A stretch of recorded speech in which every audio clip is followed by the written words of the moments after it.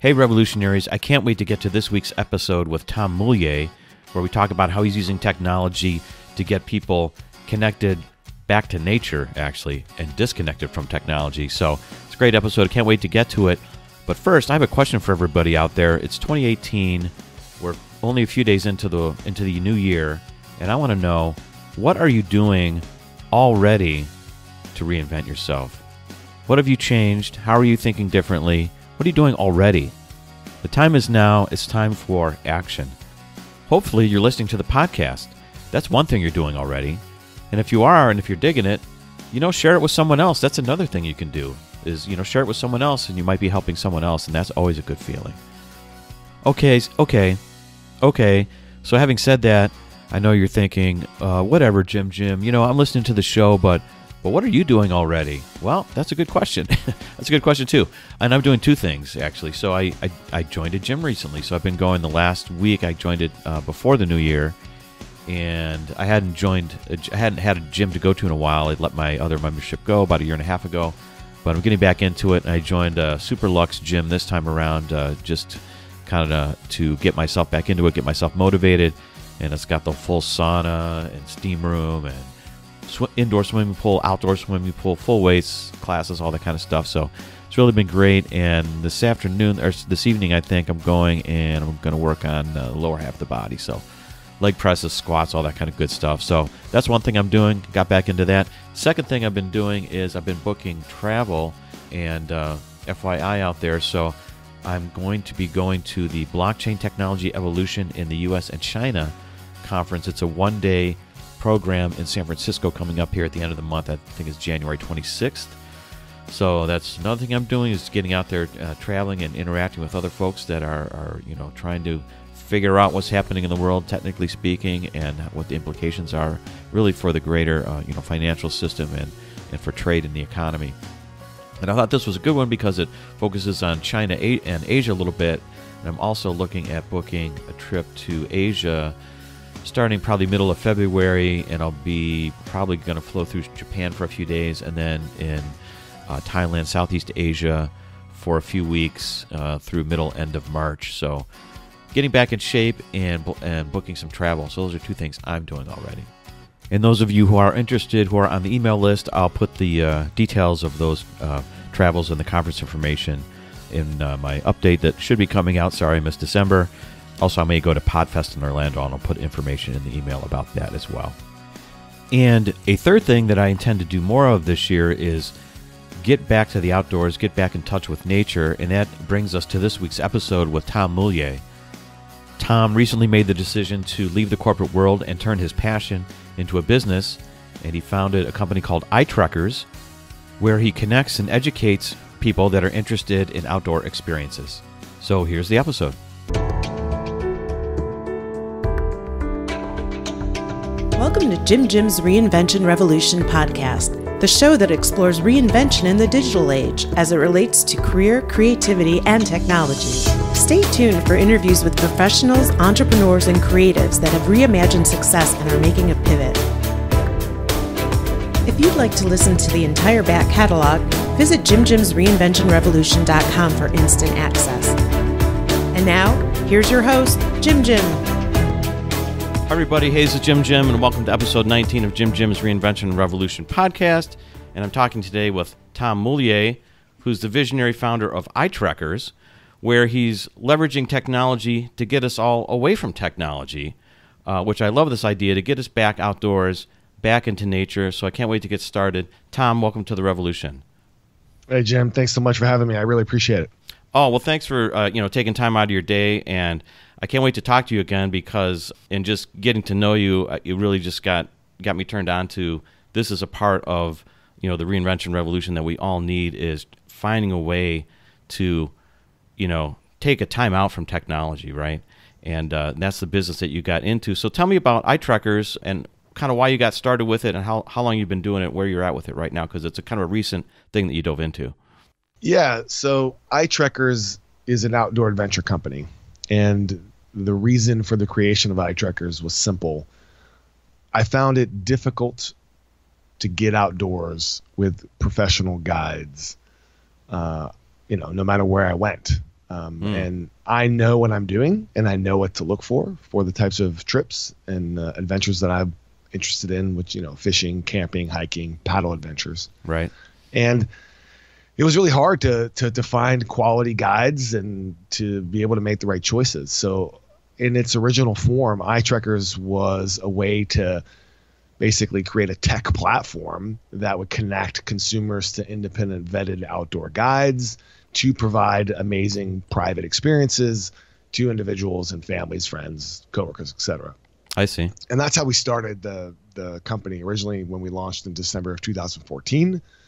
And since then, it's been a roller coaster ride of learning after learning, failure after failure, success. Right. Up to today, our big pivot, basically away from brokering and onwards towards teaching. I see. The big component for us is we discovered that people want to get outside. They're looking for outdoor adventure, but they don't actually pull the plug and pull the trigger and actually go forth with it. Right. And the biggest reason why they don't do that is an emotional blocker deep down inside, be it they don't know how their kids are going to react in a situation, or they don't know, where to use the restroom, or they're afraid of bugs, or whatever the reason is. So this is something that you didn't exactly appreciate going into it, right? Right, exactly. Okay. So what is that? So how did that affect your idea of pivoting? Because you started initially with, hey, I'm going to pull together all the best guides and be this brokerage kind of connection service, right? Right, exactly. So how did you discover that maybe that was not quite the right direction or channel, or Well, we realized that the market out there, that 9 out of 10 people who searched for an outdoor adventure weren't booking one.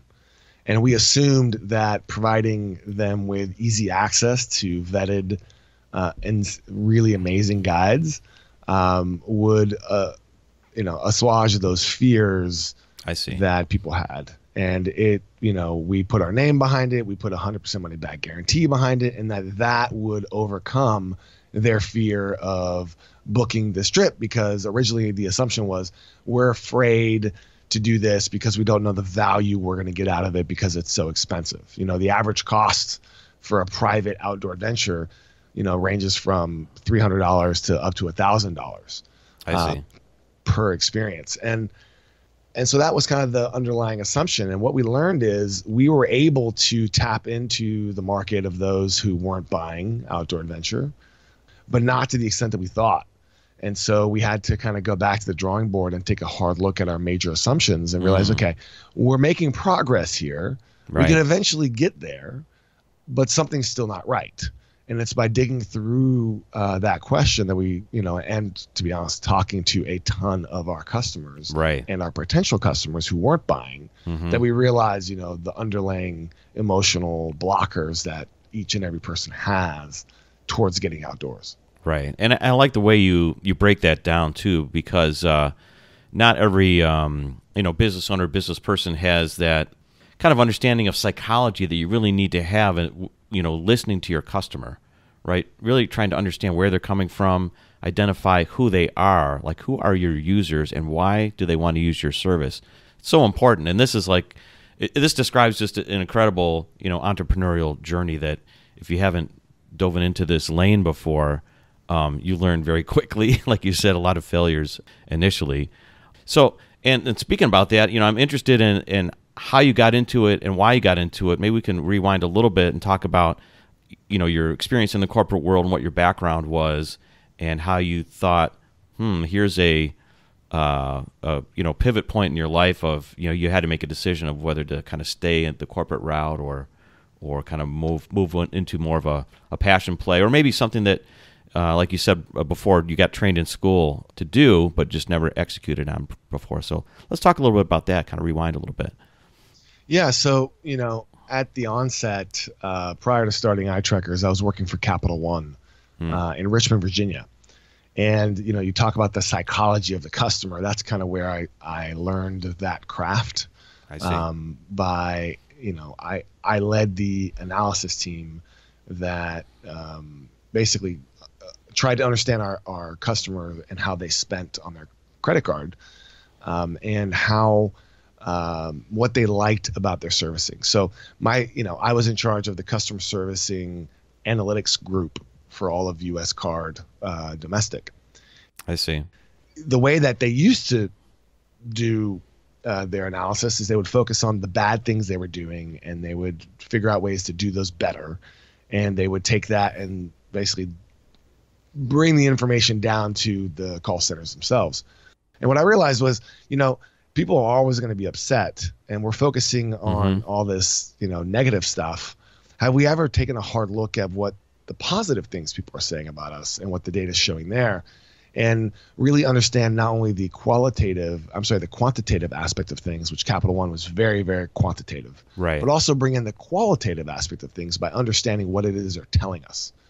And the great news about the great thing about a credit card company is they have so much data from so many customer surveys, and so we were able to dissect what our customers were telling us. We did great, and then actually uptrain all of the call centers on those facets of things. Wow, I really, and that's how we were able to just bring to light the new customer aspect into the business. And so I was doing that, and then I part of the climbing up the ladder was, hey, you need to go into ops and actually run a call center. And I said, okay. And they said, well, we've got an opportunity in Tampa. And that's how I ended up in Tampa was I came down here to actually run a call center. Right. Which for those who haven't done that before, it's challenging, interesting, fun, but at the same time wasn't really right for me. Gotcha. And, we did a lot of great things, but a year later they asked me to go back to Richmond, and I just moved here with my two kids at the time, Olivia and Emily, and my wife. And I was like, I'm not moving again. At which point, they were really generous and gave me a nice package and took care of me with a little side job for 6 months. And that's when I started thinking to myself, what is it that I really want to do?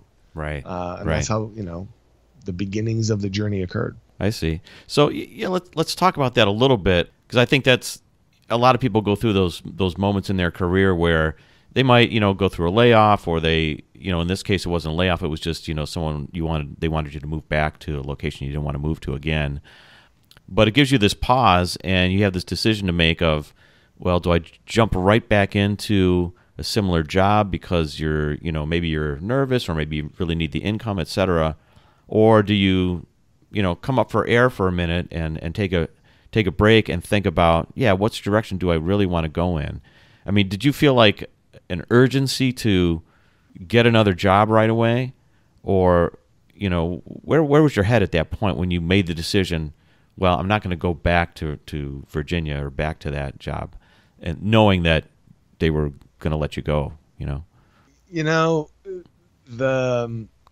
I was very confused and conflicted. So right. A lot of those around me were telling me, you need to get a job. And so, right. I was new to Tampa, didn't have any connections, trying to find a job here in Tampa that would interest me and kind of help drive me, if you will.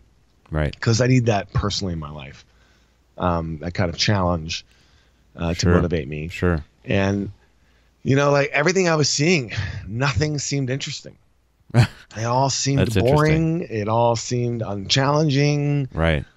Jobs that I thought were challenging, I wasn't even getting called in for an interview because that's not how Tampa works.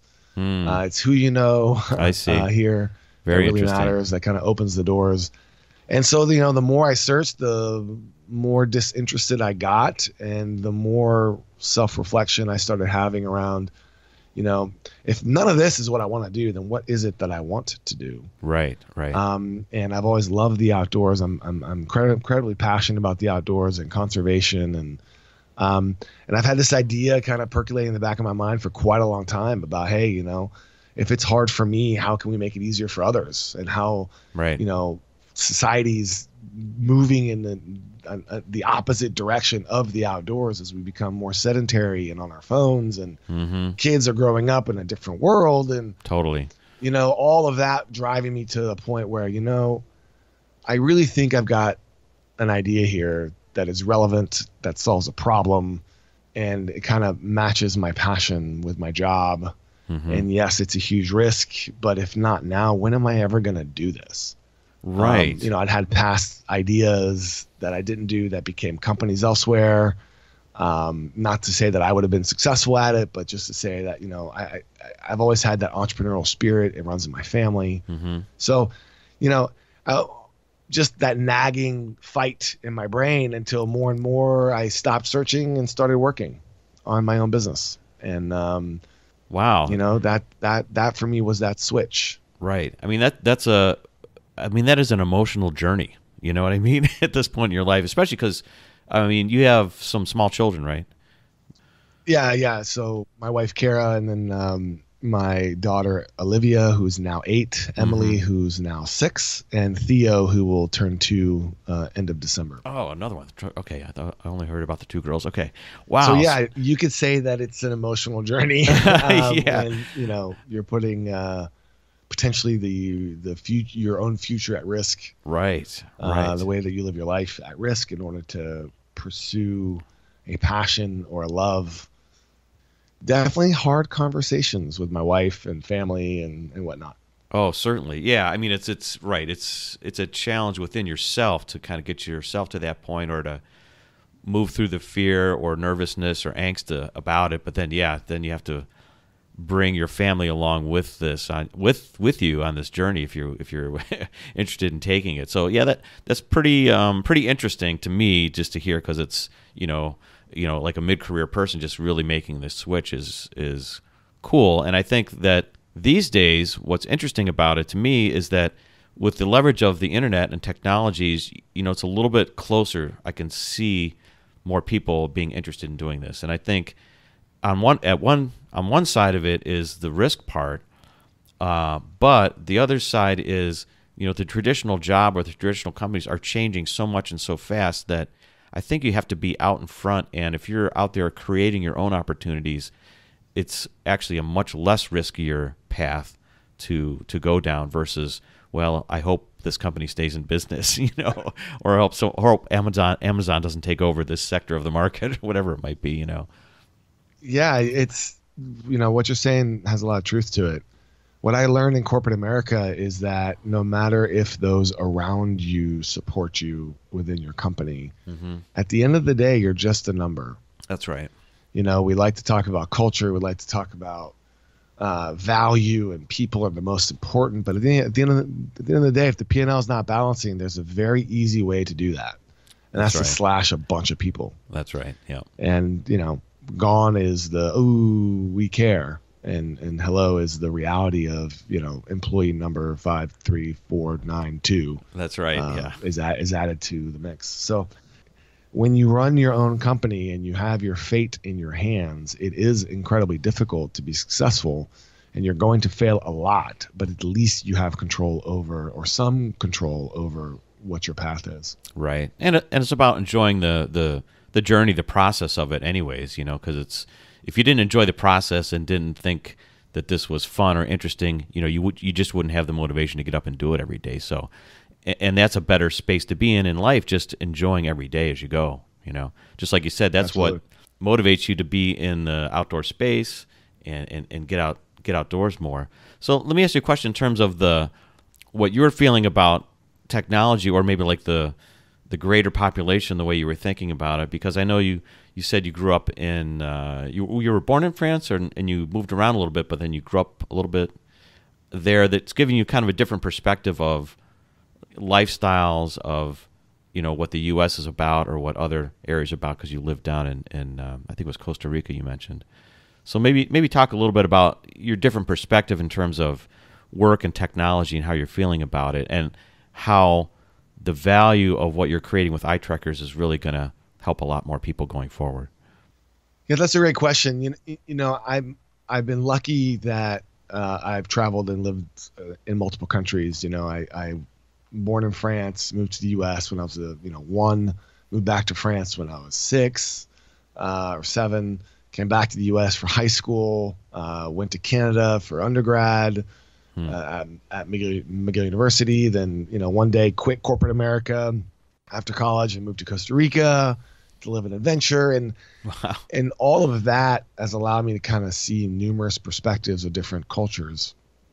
And the one thing about the U.S. That I found is we're pretty close-minded to our own ideas and our own life, and it's a lot of me, which is not a bad thing, and that drives definitely success when you're focused on continuing to better yourself. But a lot of the other cultures out there are focused on bettering the whole part of the community. So that mentality about caring and bettering others helps in some of the decision making. So, in the US, we don't even take all our vacation. We only get 2 weeks of vacation a year for the most part. Right. If you get any at all in this new kind of pay to play world, job world, if you will, where if you're not working, you're not getting paid. Whereas in Europe they get 6 to 8 weeks vacation a year to disconnect and go back and reconnect with themselves, their friends and families. And, we've become kind of a weekend lifestyle here where, we try to maximize everything we can on the weekend. And, Right.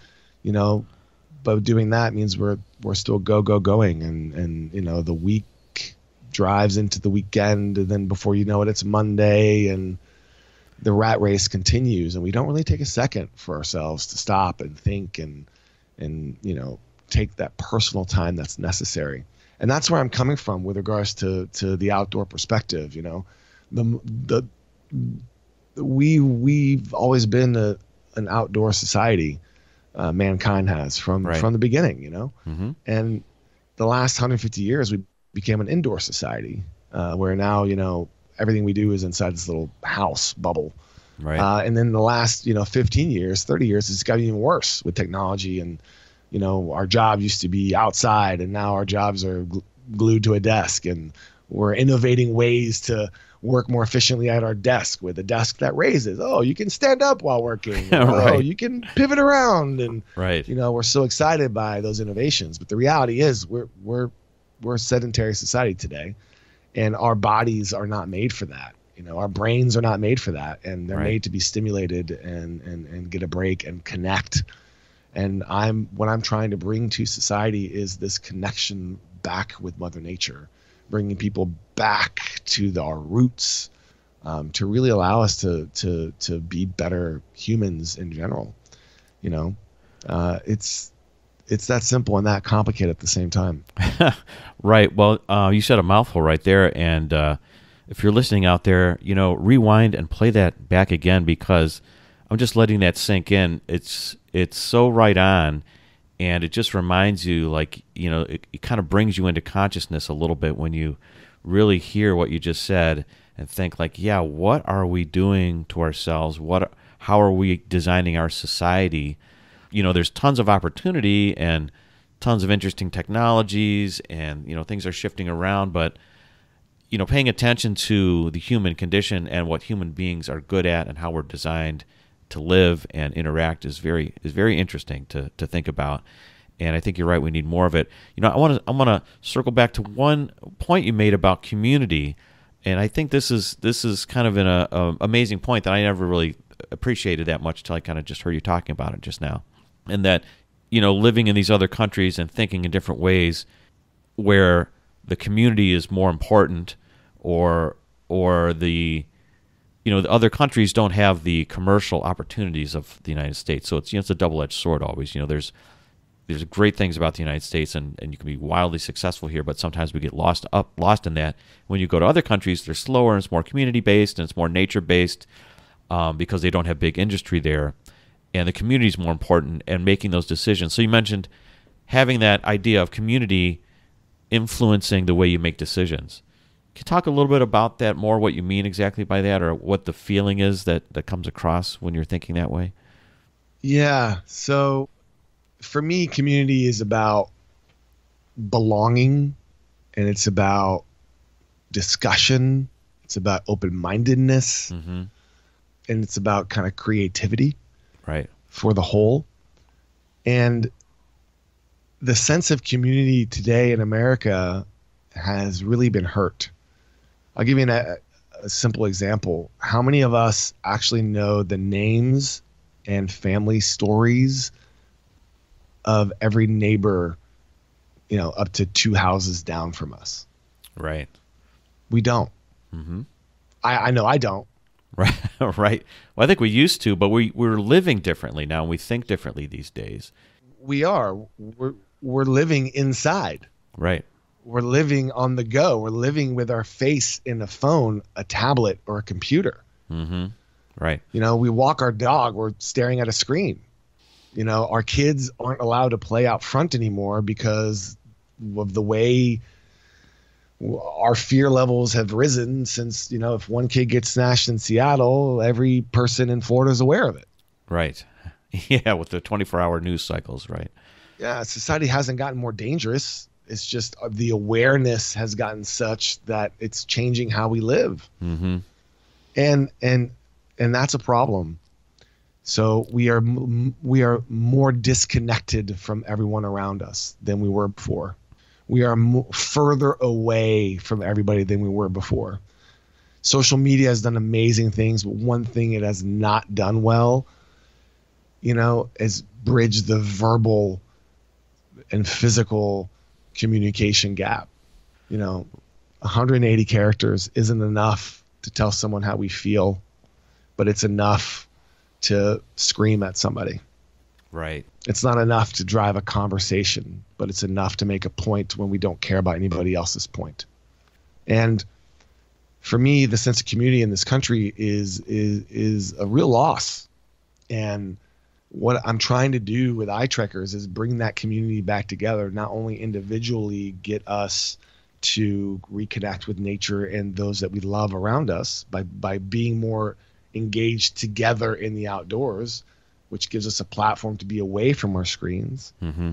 But we also want to bring people who, of different backgrounds together in our new outdoor university that we've created, where it's lesson-based, class-based events, very inexpensive and very accessible, to bring a variety of different people through kind of like a public space. Just the other day, 2 people that met at one of our events are now dating. Right. They're 55 plus. They'd never paddleboarded before a day in their life. We got them outdoors. We connected them through that moment. They learned how to paddleboard side by side, and now they're dating. Right. That's awesome.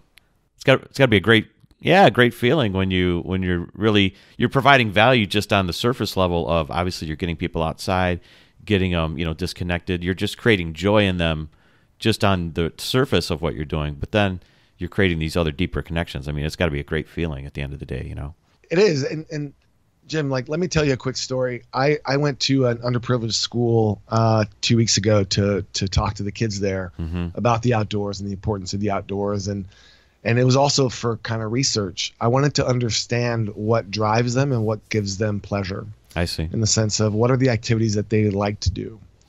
And I came out of that shocked. Average use of a cell phone daily was 4 hours a day. Right. Spent on their phones. Yep. They are enjoying to text. They are enjoying liking things. They are enjoying all that. But then I asked them a fundamental question. What was the greatest memory you created last week using social media? Not one person could answer that. Because there was no memory. There wasn't created. one, right? There is no memory, long-lasting impact created from a like on a post or anything like that. But then we started talking about the outdoors, and all of a sudden a flood of memories started coming out of these kids about the time they went camping with their dad, or at the time that their mom took them on a nature walk, or and what was interesting to me is all those memories that they had. I asked them don't you want more of that? Mm-hmm. And that's when it started hitting them. I need to spend probably less time on my phone and more time actually taking and going to a park with my friends and sitting down and talking instead of texting and chatting and whatever. And that's what we're trying to achieve holistically down the line. Our vision is to create a 1 million man, woman, and child army of outdoor advocates. And by introducing them and reconnecting them to the outdoors and their loved ones or friends, families, etc. around them, we're going to create people who love the outdoors and care about the outdoors and participate more in the outdoors, and in doing so, creating a larger sense of community. Right. Well, that's incredible. How did you get the idea to go to a school and talk to children? Were you asked to go speak, or you just wanted to create this opportunity for yourself, kind of a dual thing, like you said, research, but turning people on to what you're doing, to nature? There's a local program here that gets business professionals to come talk, and someone had heard me talk at a networking event and just asked me if I'd do it. Oh, and I cool. didn't even hesitate. I said, what time is it and where? Right. Just because, these kids don't have as many opportunities. I mean, we live in Florida. We're surrounded by beautiful nature. Right. We're very fortunate that our climate is great, that, the water is great and it's right there, the beaches. And yet it's like with anything else, people who live here locally don't actually enjoy what's around them, right, because it's like it's there. Right. Right. It's kind of like living in New York City and never having gone to the World Trade Center, which a lot haven't. Right. Yeah. You don't necessarily act as a tourist in your own town. You kind of just do your job or go to school or whatever it is. And you kind of forget, you could be living right by the beach and just never go to the beach because it's always there. I'll go tomorrow. Right. Exactly. Kind of attitude. Right. That's interesting. Well, I think that's a great thing to, first of all, just to be open to these opportunities that come your way. I think it's awesome. And it's a great thing to do, just kind of from a business kind of point of view of, go talk to people, see what people are really doing behaviorally and how the business or your vision might fit in with them or not fit in with them, kind of listen to their pain points and such. But wow, what a powerful thing to pull out of those kids to make them realize, think about really what is impactful to their life.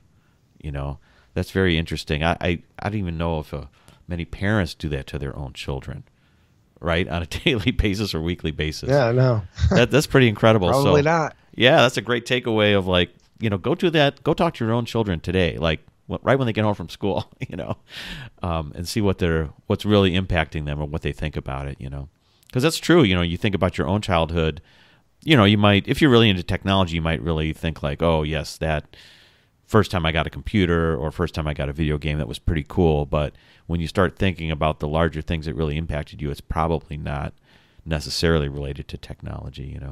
It's just sort of a distraction that occupies your time. And, time is short. We're only here about, 80, 90 years. And, let's do something meaningful in that time versus just, clicking likes on a phone. That's a little bit weird these days, I think. Yeah, and Jim, just to be clear, I'm not dissing technology. I think technology has brought so much to our society. Right.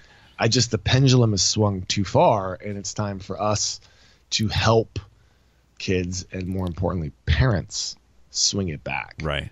If kids aren't getting outdoors and aren't learning outdoor skills that we used to have as kids, it's in part because the kids are doing something else, but it's usually because also the parents are not putting emphasis on that and on those experiences. And that, to me, is where itrekkers using technology to disconnect people from technology and reconnect them to themselves and those around them and nature. That's where it's powerful. Right. Let's utilize what's out there to help spread the word and get people to get re-engaged. Yeah, well, I'm on the same wavelength. I mean, my background's in technology, so that's what I do. It's what I've done. I really love the opportunities that it brings, but I'm feeling that same sort of angst, and that's kind of what the show is about. In that, we're going to need more ways and more easily accessible ways to disconnect going forward. I just see it coming. We're going to probably get more into meditation, more into outdoor sports, more into nature, and we're going to need it. Like you said, some people don't naturally, maybe the way kids are being raised today, or maybe just human nature because of their jobs and such, they don't feel comfortable, or they don't have that avenue to go and figure out how to get those experiences. And so that's where you come in with itrekkers to try to leverage technology, figure out the interface and the way to connect people and the way to create experiences so that it is accessible. So let's talk a little bit more about the technology you were using behind when you first started itrekkers, and how you're leveraging technology now in this pivot where you're creating more of a educational experience. So how did you go about developing this whole business from the get-go? Because you're not specifically a technology guy. You were more of a business person, call center expertise, psychology expertise of customers, customer service. How did you get your team together? How did you pull that together? By making a ton of horrible mistakes. Okay. Fair enough, right? Let me elaborate. So, as you said, I'm not a technologist. I had an idea of what I wanted, and I went and tried to find partners that were as excited by my idea as I was, who I thought could deliver.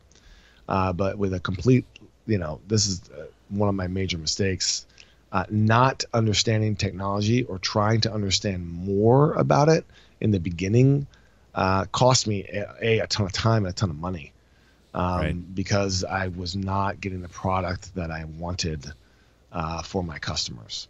So that was major learning. I finally, after 2 years, found the right technology and design partners. And that's when we got to accelerate. The idea had always been the same, but we just weren't delivering on it. And then once we started delivering on it, we saw our growth really kind of hit. And it was thanks to that growth that we really could understand where we were missing the mark. So then we went through multiple iterations, a Scrum methodology process, until we came to the decision that we needed to do something different to realign with our mission and our vision. So now that you're realigning, I guess how is it just happening now, or when did you start to decide, hey, we're gonna change? It's fairly recent pivot. Yeah, so it's a recent pivot in its execution. But in February of this year, we sat down with our leadership team and we said, guys, we're missing the mark here. Our cost of acquisition remains too high. Yes, it's dropping. Yes, it's improving, but we need to throw everything and the kitchen sink at it. Right. And we've got 6 months to execute this and get where we need to be, or we're going to have to make some massive changes or shut down the company. I mean, it was that real. Right. And so we went on a 2-day strategy session. We created the plan, optimizing everything from the cart to the messaging to the design elements to our SEO strategy. I mean, we did it all. Right. And there's a lot of moving parts, especially these days, to figure out on the technology side of what really works, right? Oh yeah. We went through track, you name it, the traction channel, we did it. Radio and different forms of advertising and street teams and it just crazy, affiliate marketing. We did all kinds of things to test and learn and move. And at the end of the day, I realized that we had become a company that wasn't living its mission and vision. And I also realized that our customers, no matter what we did, that wasn't enough to move them over the edge. And that's what led to the deep dive of really understanding what it is that actually drives them to get outdoors and what it is that's stopping them from getting outdoors. Right. And it's out of that and the ashes of everything we had destroyed to get to where we were, that rose up this pivot, which was moving away from private booked trips that we were doing across the entire state of Florida with third-party guides, and instead creating the outdoor university concept that would allow us to teach outdoor skills in bite-sized format for fractions of the cost. For example, learn how to paddleboard for $10 a person. That gets you a 1-hour instruction with an unbelievable certified guide instructor. And then, that opens the outdoors to you. And then you want to do more. And so you do the next level course and the next level course. And then maybe you hear about the fishing and you want to go try that. And all of a sudden you're just growing and spending more time outdoors without having to buy all the gear yourself and without having, no knowledge about where to do it and how to do it. And that's really opening the accessibility of the outdoors to those who want to do something but didn't know how. And so now we're finally accomplishing what we set out to do. I got you. Through this pivot. Yeah, can you maybe talk about or give me a few more examples of what your offerings are? Because that's very interesting to me. The thing that's in my mind when I hear you speak about it is that I think a lot of people have a passion, and they start a business because of their an interest that they're really interested in, really passionate, and they have this vision, but they're not necessarily good at putting it in the right package so people can consume it properly. And I think what you've finally gotten to is this point where, oh, I see what the right package is. The right package is this entry point, it's the right price point, it's the right experience package, little nugget, that people can wrap their head around and actually come and buy from you. I mean, that's so interesting. So maybe give me a few more examples of those offerings. That's like, because I'm thinking like, hell yeah, I'm going to spend $10 to learn how to paddleboard. I've never done it actually, and that's easy for me to do, and it's not expensive. Of course, I would try that, and I'd probably try, if I like you, 3, 4, 5 other experiences because it's something I can digest. Yeah, it'd be something you can digest. Right? It's something you can do on your own time. Yeah, absolutely. So to answer your question, you're absolutely right. How you package what you're trying to achieve. For us, we were trying to sell $50 paddleboard tours, which in the scheme of private outdoor adventure is really inexpensive. Yeah. And people weren't buying it. They weren't. And we've sold more introduction to paddleboard classes now than we've sold of all of the paddle tours in the last year. Right. Why? Because people weren't buying the paddle tours because they didn't want to look like fools. They didn't want to, not know how to do it, and then or get stuck out there on the 2-hour tour and not be able to make it back. And it's just that it was that simple. And so repackaging it by offering a $10 introduction to paddle for beginners. We're going to teach you how to fall. Right. Don't worry, we got you covered. Right. That changed everything. And then they do that. They do the $10 one, and then after that, they're like, you know what? I'd love to try maybe a morning workout paddle, or maybe a smaller tour to get my feet wet and all that. Well, then you know what? We have that, and that's $30. Right. And people are buying that. So now they've dropped $40 on paddle, and they're doing it over time, over multiple weekends. Maybe it's once a month or once every other month. Right. But they're experiencing it at their own pace, at a price point that makes them comfortable, and they're having an amazing time doing it. Yeah, that's great. That's awesome. I love it. I really do. I really think it's so important to really concentrate in terms of when you're starting a new business is figuring out what that right offering is that you can really engage people with. Because it's you have this vision, but not everybody is going to understand your vision or what you're trying to do until they have the experience. And if you can't get them to have the experience, then you find yourself in that struggle. And maybe that's kind of where you were, right? You're struggling, trying to get them to have that experience. Once they have it, I'm sure you're going to be able to grow that audience and grow them into other experiences, and they're going to love it.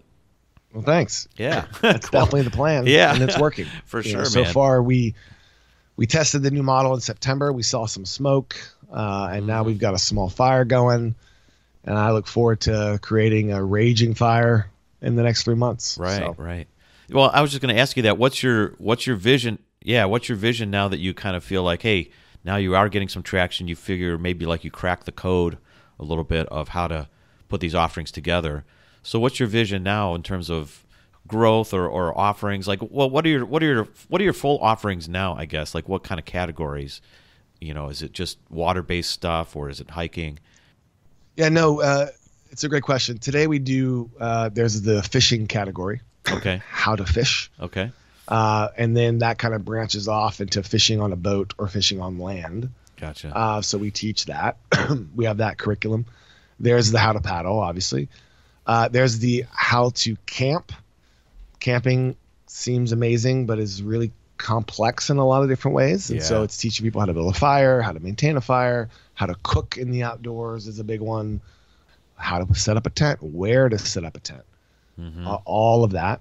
We're teaching people how to hike, weight distribution in their packs and what they need to bring, and the fauna and the life around. So that's really neat. And then we've got a lot of other future activities lined up because every location has something specific to it, So if we ever launch in Maryland, how to go crabbing. It's something that's so simple and so fun to do. Right. But people don't do it, Right. as often as they'd like. And, how to mountain climb, how to, snorkel, how to cycle, how to mountain bike. Every geographical region will have a plethora of activities that we can kind of move into and teach I see. the locals how to do to take more advantage of the amazing resources around them. Yeah, that's awesome. So you're thinking already kind of maybe franchising this out, or how you would grow into different cities or different regions, let's say? Oh, absolutely. Okay. I mean, that's a must. We started in Tampa Bay with our private experiences, then we expanded throughout the whole state of Florida. Mm-hmm. Now with this pivot, we're refocusing a test here in Tampa Bay. But it is all about growth, and it is all about spreading that word, Right. I'm trying to get to a 1 million man, woman, and child army. Mm-hmm. And right now I'm about 4,500 deep. So, I've Right. only got 995,000 people to reach. Okay. And I'm going to need a couple more cities in order to do that. Yeah, it sounds like it. Wow. Well, hopefully we'll get the word out with this show a little bit, which is great. And I know that people, people from around the world are listening to the show. Like I was just checking the stats on these things. Like there's people in Egypt and New Zealand, like crazy far off places. But I know there's a lot of people in Northeast Ohio listening to the show. And today, I think, is the first day that we're actually going to get snow, they said. So I think it's like 28 degrees out here. And I know a lot of people, especially coming up here in the wintertime, they head down to Florida, and they're going to be looking for these experiences. So hopefully we're going to be adding to the Army when people hear this. I think it would be great. That sounds great. Yeah, man. So we got a few minutes left here, but I wanted to ask you a couple questions before you get out of here. And one is, talking about technology, and obviously you learned a ton in terms of putting this kind of the marketing machine and the offerings together and having people find you, et cetera. But with all your business experience and your technology kind of knowledge and your idea to get people away from technology, what's the one thing that still kind of gives you some pause about technology going forward? Aside from, yes, it's affecting us society, but is there like, one small thing, big thing that's really sort of like you still haven't quite understood, or you're kind of gives you some angst?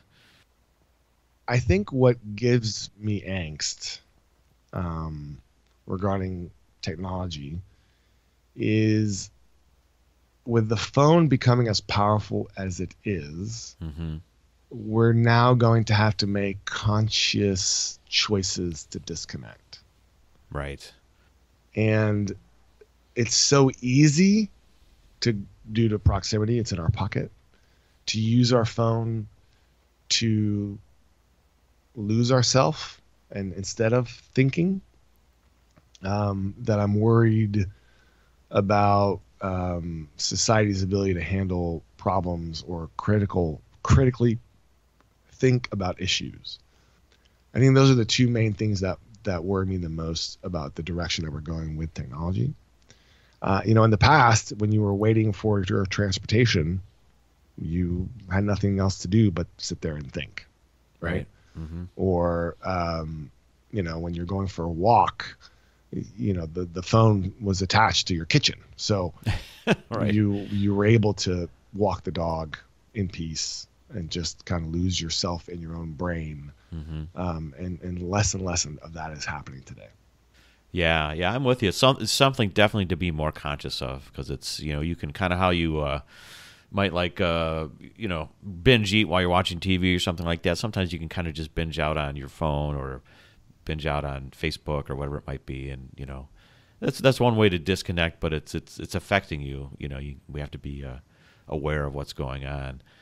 So my second question is, as we're going forward here, and you've already been able to do this quite a bit in terms of pivoting, but going forward, what's one tip or two that you can give people out there that are listening, that are interested in reinventing themselves or creating their own business? What's a key thing that you come back to that helps you continue to reinvent yourself? Well, this is a tip for someone who wants to start out a business that they're passionate about the first thing I would say is go work in that field, right? While you're working on your plan, go get a job. Doesn't matter, what it pays, but go get a job to learn the ins and outs of the industry that you want to pursue.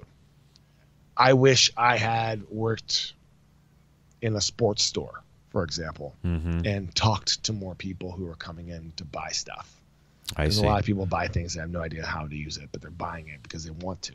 Right. And it just stays in their garage. Right. I wish I had done more on the digital marketing side to really understand, either through work or through reading, and really understand what the world is about when it comes to digital marketing. I've wasted so much time, effort, and money pursuing things that had I tried to understand more and spent more of that upfront time to really dig into, I would have realized it wasn't worth the effort at that point in time. Right. And then I think finally, surround yourself with people with different skills. So as you're thinking through your idea and you're looking for partners and you're good at X, Y, or Z, surround yourself with people who are good at the things that you're not good at. Right. So that they can help prop up the cons that will occur as you go through your startup journey. Awesome. Oh, great advice. And I really am appreciating more and more in terms of, like you said, listening, finding that job. And it could be just a small job like at a retail store or whatever, but something that's in the industry you're interested in, and listening to customers, listening to that customer experience. I think it's really key to understand why people buy and what they do with stuff when they buy it. Does it just sit at home? And then you can figure out how your offering might fit in. So awesome, Tom. Well, great to talk to you, man. If people are interested in connecting with you and finding out more about itrekkers and jumping in on one of those experiences with you, how does everybody get a hold of you? Well, you can always get a hold of us at itrekkers.com. That's itrekkers.com. Okay. You can check us out on Facebook, Instagram, Twitter. I mean, we're everywhere, like everybody else. Okay. And if you want to contact me direct, itrekkers.com/team. There's my information there. Okay. Drop me an email. I'd love to continue this conversation. So. Yeah, very good. Yeah, reach out to them. And if you're going to Florida, definitely check them out. And Tom, it was great talking to you. Appreciate it. Hey, likewise, Jim. Thank you so much for having me on your show. Thank you for listening to Jim's Reinvention Revolution podcast. If you want to hear more, join our mailing list at jimjimsreinventionrevolution.com. See you next time. And remember, the revolution has just begun. So dig in, embrace the process of reinvention, and start realizing the success you've always dreamed of.